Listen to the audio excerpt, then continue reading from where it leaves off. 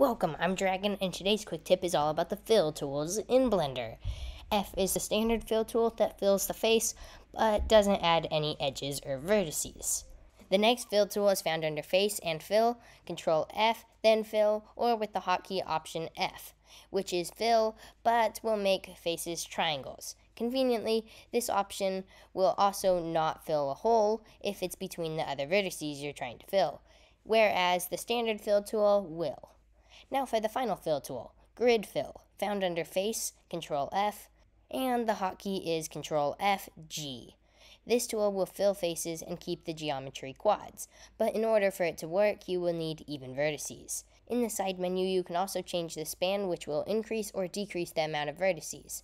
And there's an offset value, which will change how it's connected. Final thing to mention with this tool is that it can follow curves well.